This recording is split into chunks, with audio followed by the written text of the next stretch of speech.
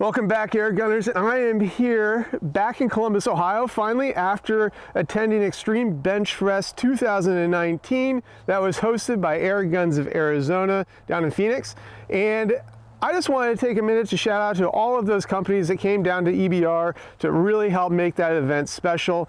And then also, I want to take a look at the rifle that I was using. I was using the Daystate Red Wolf in 25 caliber, and this thing is lights out at 100 yards. Now, I just want to take, before I go any further, I want to take a minute to go ahead and see what I was doing here back home with that rifle. There's a couple of things I was doing, not only just practicing at 100 yards. So without further ado, let's go ahead and roll that film, and I'll be back with you here in just a minute. Guys, I can't begin to describe the kind of confidence the Daystate Red Wolf really gave me. I was able to accomplish two really difficult shots. The first being this offhand shot at a golf ball at just over 100 yards.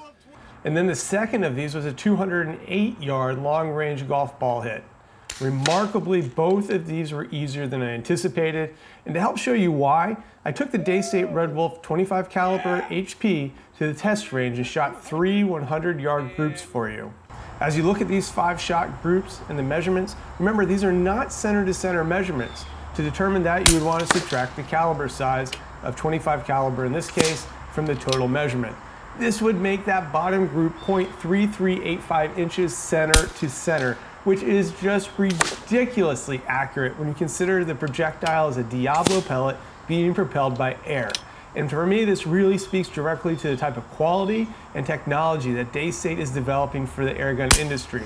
The Daystate Red Wolf isn't the only airgun that can achieve these kinds of results, but what the rifle does do is it makes it easier for you by using the consistency of an electronic trigger and providing shot-to-shot consistency with an onboard computer, all of which is paired with an ergonomic stock developed by Manelli that can be adjusted to the shooter's exact specifications.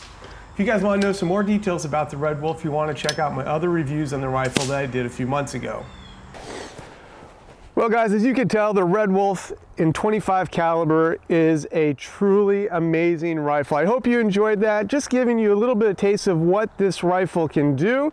And until next time guys, may your pellets fly straight and your trigger pull stay smooth, and we'll see you right here on the Airgun Advisor.